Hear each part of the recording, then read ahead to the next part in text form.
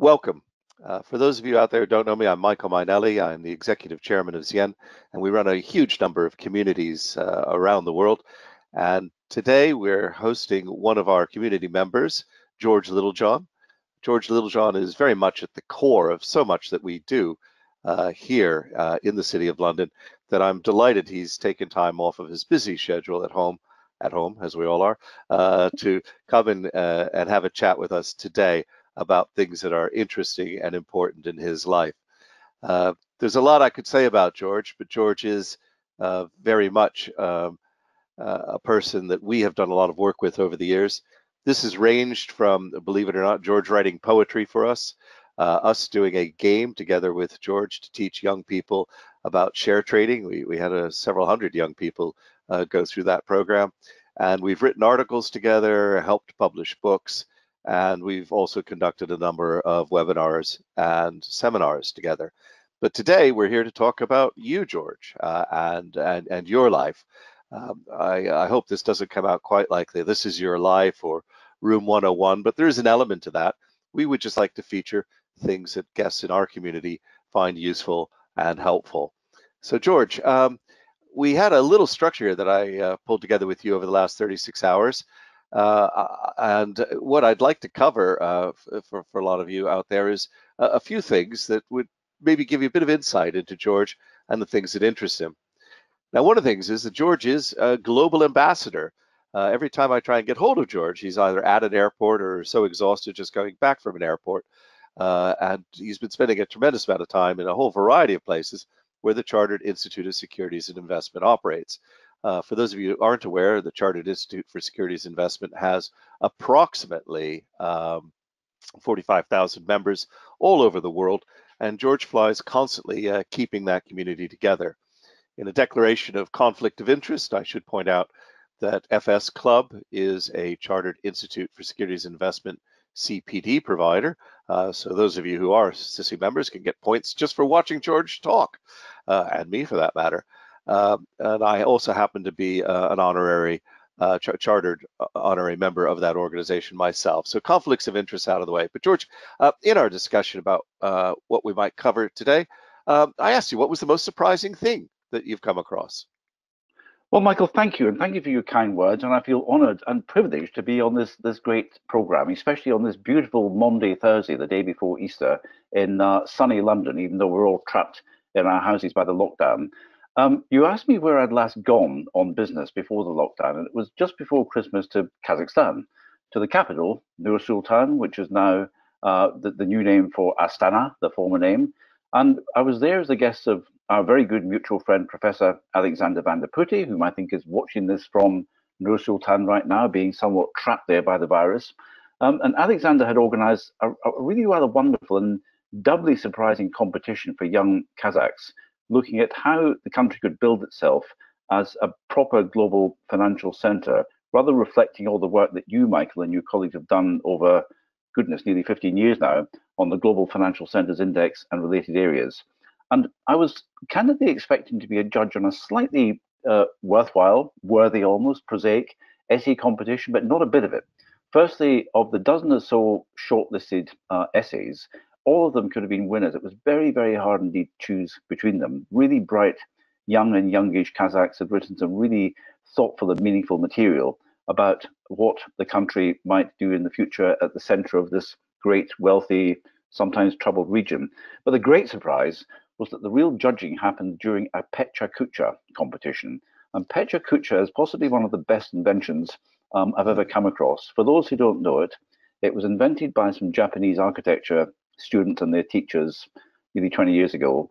And it was to stop people, firstly, writing epic essays, which someone has to read, and secondly, to stop people doing epic PowerPoint presentations. I think we've all grown to loathe the man, and he's always a man, who turns up saying, I know I've only got 10 minutes, but I've got 300 slides here, so I'll try to rattle through them quickly. Pecha Kucha is a very different presentation system. It gives you 20 slides and 20 seconds on each slide to make your point. No more, no less. And it's a great way of getting information over quickly.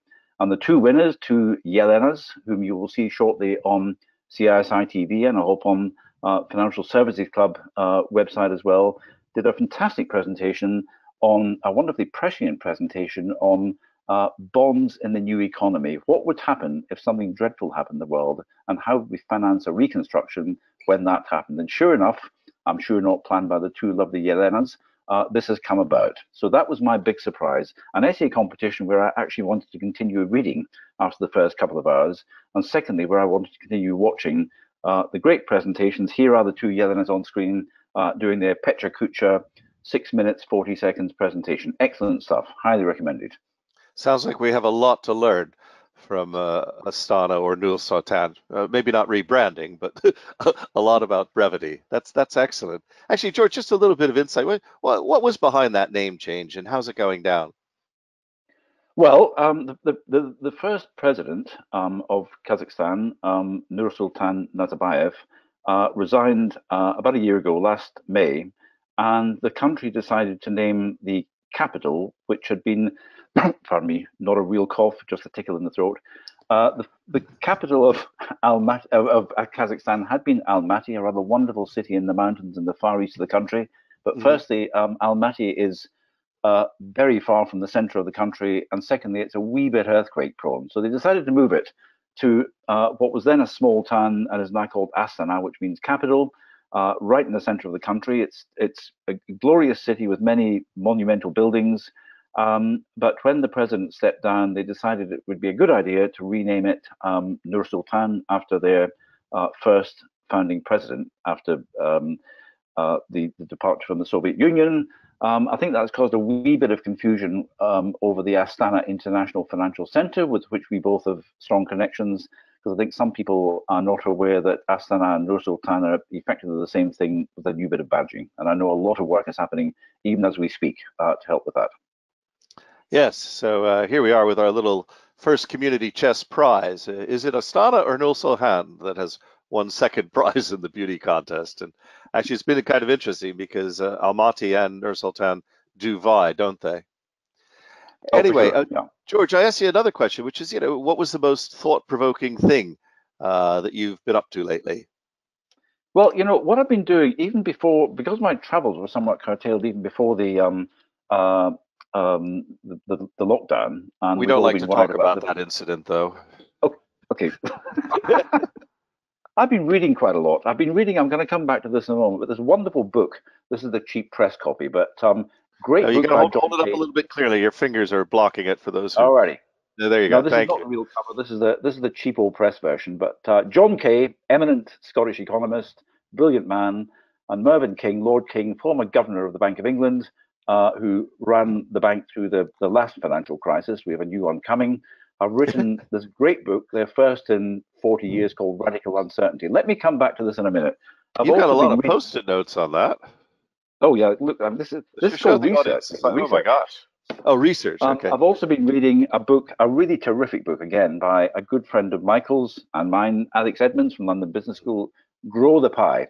And this focuses on issues around culture. Why are we all in business? We all know that in Britain, the Financial Conduct Authority has done great work recently with the help of professional bodies like the CISI on purpose in finance. And Alex is a great guru on this. So Grow the Pie, highly recommended. You can read about it at growthepie.net.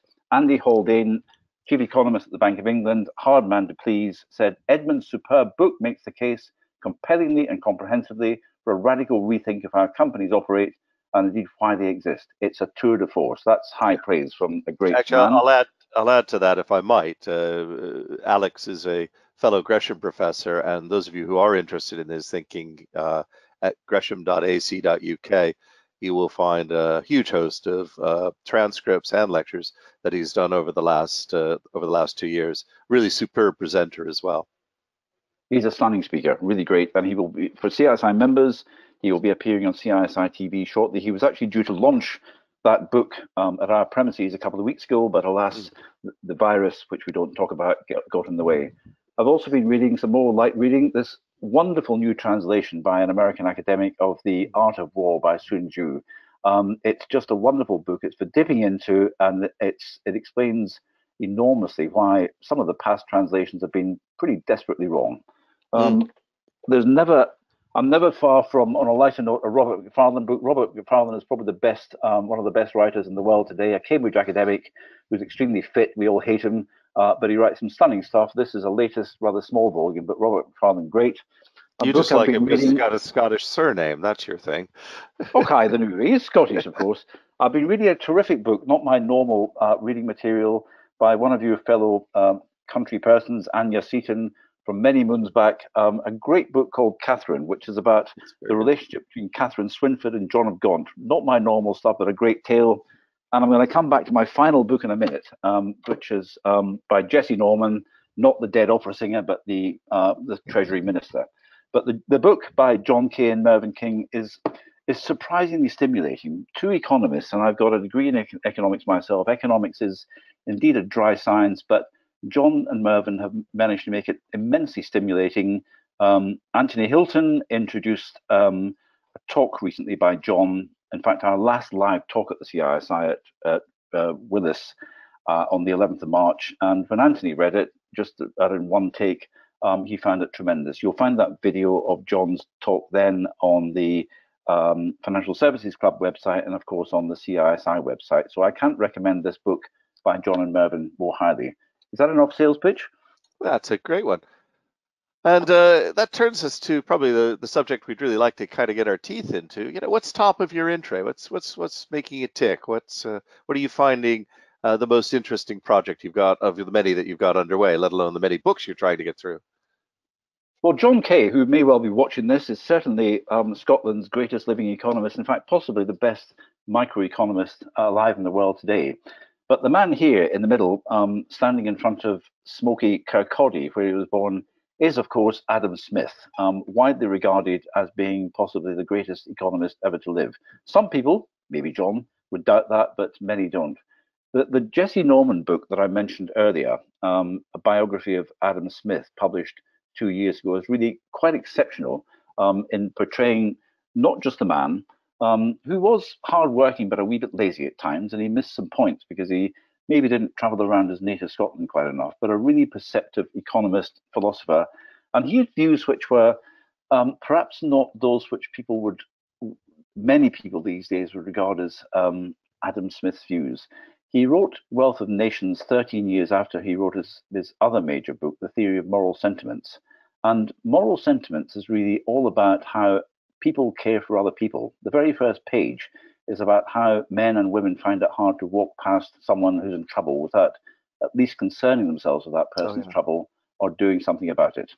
Um, it should be read in conjunction with Wealth of Nations, of course, which is capitalism red in tooth and claw, but the two together paint a very different picture. Now, I think I owe a major debt to Adam Smith. Am I allowed to tell the story, Michael? Do we have time? Yes, definitely. It's one of the funnier ones. Very briefly, I did quite a lot of journalism at university, but the book reading stuff did actually escape me a bit, and I got a rather better degree than I might have been expected to get through a few strokes of luck. One of which, for my final paper, was that when I turned up to write a 3-hour paper, one question, sight unseen, choice of four, all my friends and colleagues were reading books, and I thought it was a bit too late for me, so I read a copy of that day's Times newspaper. We got it cheap as students, still a very good newspaper, of course. And there was a reprint of a speech in that by Vic Feather, then head of the Trades Union Congress, who had done a talk 2 days beforehand in Smith's native Kirkcaldy, celebrating the great man's, the 250th anniversary of his birth. And Vic Feather was talking about what Adam Smith would have thought about modern day trades unionists. Yeah. And me, I walked into the exam room, and the first question on this blind 4-question paper was, what would Adam Smith have thought of modern day trades unionists? And the academic told me afterwards how brilliant this was and said, where did these thoughts come from? And I said, oh, just natural brilliance. So I got a better degree than planned. So I have always owed Adam Smith a great debt. And I and some chums in Scotland, but also in various places around the world, including Kazakhstan, we've mentioned, in Russia, in Northern Ireland, in France, in California, are planning a global challenge for students, groups of students, teams of students, to ask what would Adam Smith have thought of the climate challenge. There was no climate challenge when he was a lad or even a grown man. Kirkcaldy was a bit smoky, but nothing like the problems we face in the world today. He taught economics at Glasgow University. Glasgow was meant until recently to be host of COP26, but we will be continuing with this with a strong link to Glasgow and the university. And you will be reading about this more shortly on my Twitter feed at G Littlejohn and on many websites around the world. We're going to use Petra Kucha, of course, this simple method of presenting things online to get some social networking going and to get some voting by young people around the world on what they want to tell us rather than what we, the oldies, want to tell them about climate challenge. But we just wish Adam Smith was still with us to guide us here. Small little digression, but your, or even a little small digression, your thoughts on COP26 in 30 seconds. You know, it was going to be up there in Glasgow. I was very confused about what was being proposed, if anything, but we've now had this delay, and we should be capable, I think, of producing a pretty darn good COP26. What do you think, though, we could get out of it? It's there was nothing beforehand really presaging what people honestly wanted, except to have 30,000 people fly into Glasgow for climate change. Did you have any idea?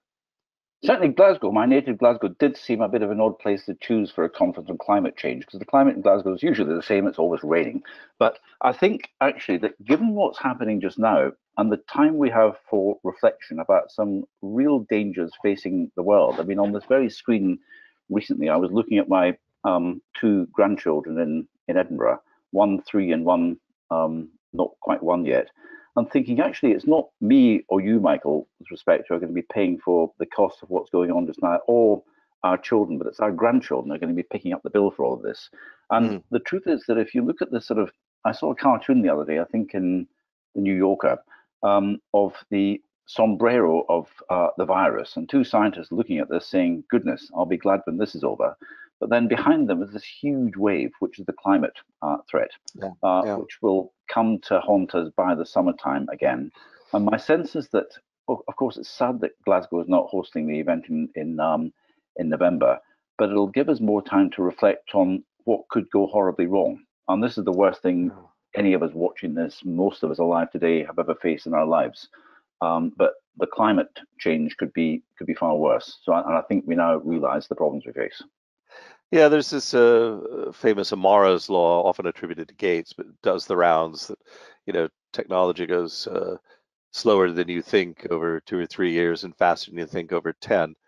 We had a session today with Alistair MacLeod. It seems to be Scotland Day for us here good. at the FS Club, who is talking about gold and silver, principally gold, taking over from fiat currency, because in his words, he was looking at that very long-term trend we've had of people sort of, you know, debasing the currency. It was quite shocking, actually, as he chose a log scale, and you're looking at sort of reduction to about 2% of the value of the currency over just a few decades. But it was this bit that now he's predicting this will go over the cliff edge. You know, you're talking about going over the cliff edge on climate change. And here we've been looking at a pandemic pretty clearly. You know, we had SARS 17 years ago, so we knew it was possible. We knew it would come, and we did nothing about it for a very long, aching period of time. And then suddenly, you know, over the cliff edge. And we're not very good at long-term cliff edges and staying away from them. No, indeed. In fact, there's a rather alarming piece coming in the next issue of the CISI Review magazine, which is about the price of housing in the UK, written by another fellow at the Institute, a fellow of Michael's, Keith Robertson, which mentions in a postscript he wrote post the virus, the problem that we face, which is that this is not the last virus. As long as we live for just a few more years, something like this is going to come up again. So we should be learning the lessons like mad just now. And indeed, Gordon Brown has been making this point recently alongside his views on the need for a linked up global approach to this challenge, to learn lessons as rapidly as possible so that when it comes again, we're ready to face it. We've been involved for the past couple of years with some Russian colleagues. The Foreign Office, British Foreign and Commonwealth Office, very kindly agreed to pay for the translation of our entry-level exams into Russian. And they've been deployed in a massive competition sponsored by Bank of Russia, which is highly regarded by West, East, and everyone, a strong, independent, powerful, respected body called the Financial Olympiad, run by our good friend Dr. Igor Kostikov, former chairman of the securities regulator in Russia. This year we had about 80,000 entrants for it. It's been slightly stymied by the virus, but we'll get around those problems by summertime. But one key thing in trying to move the age group down from school leavers ages to younger senior school people and primary people is the importance of compound interest. This comes back to your issue earlier about economies. And our sense is that if you can explain to people how compound interest works, you can explain an awful lot about what can go very right in investment matters and in global politics and in science, and what can go very wrong. So in other words, if you understand that financing your wedding, let's say, on a credit card is not a good idea because of compound interest, you begin to understand it. If you understand how the virus spreads, these great things we've all seen around the world in recent weeks of how isolation can stop viruses spreading, you really begin to understand a lot of the problems and the opportunities facing the world. That was a long 30 seconds, sorry. A very important 30 seconds, actually. Now, George, tell us just briefly, and I do mean briefly, you've got this Adam Smith challenge coming up. What's the winner get? The winner will get bursaries. It's the financing is interesting because it's being supported by people around the world, from a couple of trust funds at present to a couple of local councils in Britain, one in Northern Ireland, one in Scotland, who are going to give scholarships to the teams who win them. So it's very much locally based. There'll be a global winner, but locally based, and the funding will come locally. So it's not some grand glittering prize from a grand foundation or whatever. We hope to persuade one of them to do precisely that, but it's based on local communities supporting their young people, students of any age, frankly, but we hope it's going to be mostly senior school students and undergraduates, maybe master's students, working as teams. That's the key thing. Nothing much works in the world without teams, and we need different people to give their different views. So they will get a decent scholarship prize, and there might be some good fun bits to be added onto it when the prize is awarded in November. And what we rather hope is that the elections at Glasgow University to make the blessed Greta Thunberg the rector, first student rector of Glasgow University, will take place, and she might be around either sailing across the North Sea or electronically to give the awards down the wires. Oh, good, good, good. Yes, the Greta and the good. Good one. Now, just to tell us, we're kind of coming to the end of our session. Nothing urgent, but what was the funniest thing you've been involved in lately? Well, it's very serious, Michael. On the 1st of April, when so many serious things have been launched over the years, and fewer this year than most years, you came up with a brilliant idea you'd originally developed about a decade ago, I guess, with Cisco, I believe, which was to launch chair miles. Now, we all sort of fly around the world a bit and collect air miles and so on. But in this modern world, we have to ask whether people really want to be jumping on airplanes all the time and dumping carbon in the atmosphere. Great talk a month ago, 6 weeks ago, by James Bardrick, who runs CISI in this time zone, at a wonderful conference organized by our friends at Citi and Financial called Women in Finance. There were 200 women in the room and 5 men, 3 of us in the audience. James Bardrick from Citi speaking in the first session on a panel with 3 women, and Michael Cole-Fontaine, our chairman of CISI and of AFME. And James made the point, and he used the word blokes here advisedly. He said, firstly, he realized that Citi was probably one of the biggest dumpers of carbon in the atmosphere because of the numbers of people flying around. And secondly, did people really want a bunch of blokes turning up off the front of a plane with a bunch of pitch books trying to sell them something they perhaps didn't really want? And so we've got to reconsider the way we do things. So Michael's great idea solves this problem by, instead of offering air miles, offering chair miles. So you can earn chair miles by sitting on your bottom and doing decent things. Is that a reasonable summary of your sales pitch, Michael? Yeah. Anyway, the folks can go and have a quick look at it. It's 90 seconds if they feel like it. Now, George, you're going to find this interesting. I mean, this is the funniest thing for me. We've actually got questions. Oh my gosh. Good. So I'll begin a bit of Q&A here for you. Not going to take these in any particular order, but Tim Coleman probably is the first one here. I'm having a little difficulty making it out. It's not Tim's fault, it's me. Yeah, he points out that David Graeber, have you read David Graeber's Debt, the first 5,000 years? Disagrees with Adam Smith on his perspective on bartering systems. Do you agree with one or the other? And do you think this current coming crisis might send us into a bartering style economy? Well, firstly, I obviously agree with Adam Smith. He's Scottish, so I would agree with him for jingoistic reasons. But I'm not sure we're going to return to that. There's a great paper just been issued by the wonderful David Birch, great technology friend of Michael's, mine, and indeed the world's, just published last week by the Centre for the Study of Financial Innovation on Digital Currencies. And I think I'm no great, or I have been no great believer in digital currencies, but my views are changing. And I speak with great trepidation here in front of Michael and some people in this audience today. But I think Dave could persuade me that digital is the way ahead and that we do not have to return to barter, that Adam Smith got the sense of why money matters right, and also about why money works as a method of exchange. If you speak to primary school children in particular, they do get to understand about why it is that a piece of plastic can be used to provide them with ice lollies.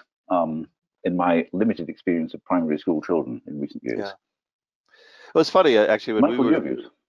Well, when we started on the Eternal Coin project, I got a lot of people complaining to me that children couldn't understand things, and we were doing some stuff. You remember we brought out that paper together on confidence accounting about 6-7 years ago? It was just before that. Somebody said, "Oh, kids wouldn't understand confidence accounting. It's too complicated because you're asking people to express things in ranges." So I did what I should do. I went and asked some kids. So I gave them a mythical lemonade stand. I said, "You've run it for a day, and then you've got left over, 6 lemons and the stand, and you pay £5 a day for the stand." And so they could see the situation. How much is your business worth? And they were right away onto it. Well, it all depends. If it's a sunny day tomorrow, the lemons will sell or they won't sell. And, lemon prices might go up or down. So why are you asking me such a specific question? And yet accountants, very confidently, pronounce things down. Oh, ha, ha, ha. We rounded this £1 billion company to the nearest thousand. But, the kids grasped that it was a much broader range than that, as I think a lot of businesses are discovering in coronavirus. How well can you take a kind of a 3-month hiatus, and what does that do to you? So yeah, it's not an easy one. Now somebody else here wondered if social distancing applies to boats, and that question was directed at me, I think, to make me go back out on the water.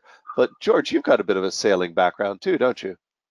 I was delighted yesterday, the chairing of the risk committee of a theatre college of which I'm a governor, to see a picture of one of our colleagues who's wheelchair bound on a boat. And I thought, terrific, there she is sailing and discussing risk. In fact, it was a photograph. It was not the real thing. She was in her flat like the rest of us. I think, alas, social distancing will stop most of us sailing for some time. And if this is who I think it is, I think a broken leg will also be a problem as well in the short term. Yeah. And Paul, if it is you, I wish you well. George, I had one final question. Well, not a question. One of my favorite stories I've heard from you over the years is your one about Littlejohn Fraser and your family genealogy. Can you slip that in 50 seconds or something? 50 seconds briefly. I used to be a trustee of a charity called Merlin, which is now part of Save the Children, a medical relief charity, and many on this call, I suspect, donated to it, and thank you. Our auditors were a firm called Littlejohn Fraser. The last Littlejohn died in 1898, but the US aid agency, which gave us a lot of money, did not believe me that I was not related to it, and to sign deposition saying I wasn't.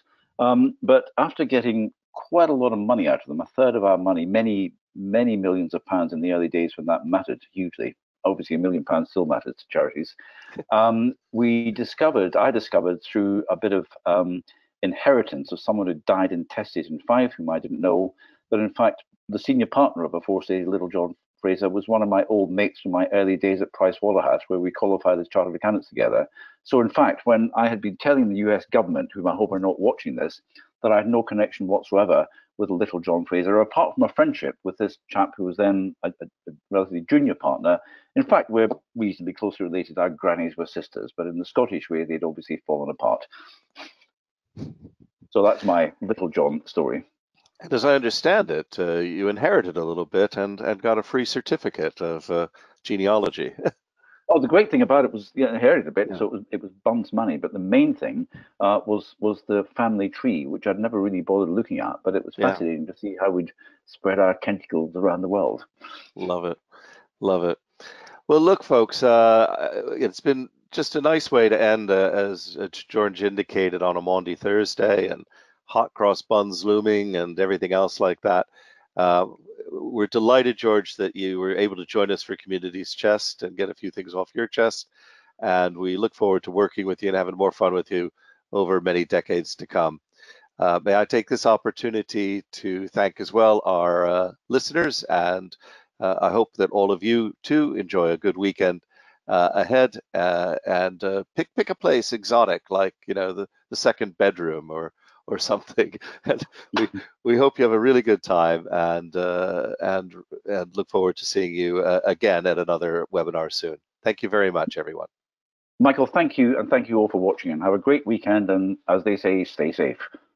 Good. Thank you.